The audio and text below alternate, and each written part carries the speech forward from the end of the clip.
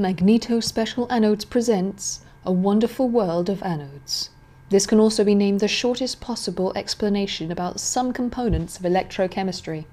Grandma, this is for you, so you don't have to keep questioning what I'm doing with my life. So now that we caught your attention, this is the video which will explain what is an electrode, what is an anode and a cathode, how does MSA make its anodes. So for starters, an electrode, in very general terms, is an electrical conductor which can be used to make contact with a non-metal part of a circuit. This can be any material that conducts electricity, such as copper, zinc, or in our case, titanium. Electrodes can be used for many types of utilities, such as batteries, electrical circuits, and so on. This video, however, is about electrochemical cells, which are related to a lot of industrial processes. Ever thought of how the inside of a tin plate is added to cans, the ones used for soup? Electrochemical processes. How your swimming pool stops bacteria from having a party in it? Electrochemical processes. Or how huge cruise ship surfaces don't corrode with water? Electrochemical processes.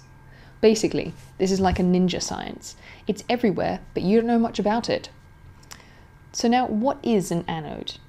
An anode is half of an electrochemical cell, which itself is comprised of two parts.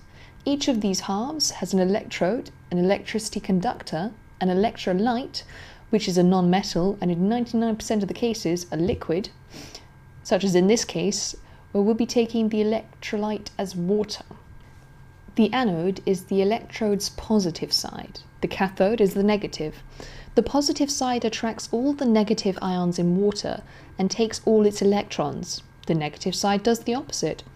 Since this isn't a natural process, we provide energy to get the materials to do what we want them to do. So, in the cells we work with, we provide energy to force these two materials to become an anode and cathode. For example, to produce chlorine, we have NaCl, common salt, which are in water as Na positive and Cl, and we want chlorine, which is Cl2. But there's a negative there. So Cl2 negative wouldn't be a good match, right? But no.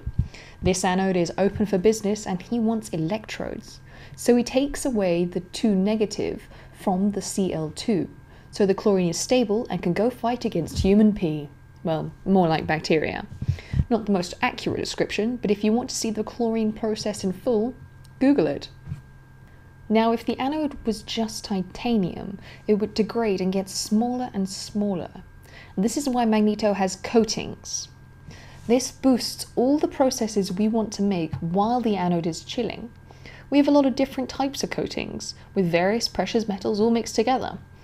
So how is a titanium piece coated, and how does it gain all those wonderful chemical properties?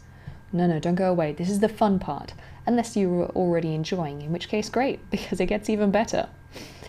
It all starts with a man and a titanium piece. The man is Marlon. Okay, so Marlon tackles the customer requests at logistics. He collects the titanium piece at the request of the customer. This titanium piece can come in many different shapes, and depending on what it's for, it is wielded and adjusted in our mechanical department before it starts its journey to become titanium's next top model. But first, surface treatment. The titanium is sent to the ovens where it's driven around like the fine princess it is by Vincent. There's Vincent on his usual pose after a drive well done. This will be in the oven for a while, where it will form a layer of titanium oxide, which is easily peeled off and gives the surface a nice texture. So the piece comes out a lovely colour and is then sent to the etching department.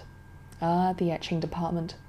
One of the few things that makes Gollum's bath in the fires of Mount Doom seem relaxing.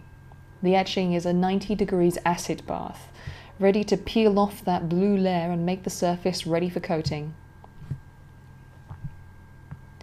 The etching bath has a few different parts to it. There's the pre-dip bath, the etching bath, the after etching bath, the demi-water, the mystical island bath, and the dryer. Okay, maybe not that one.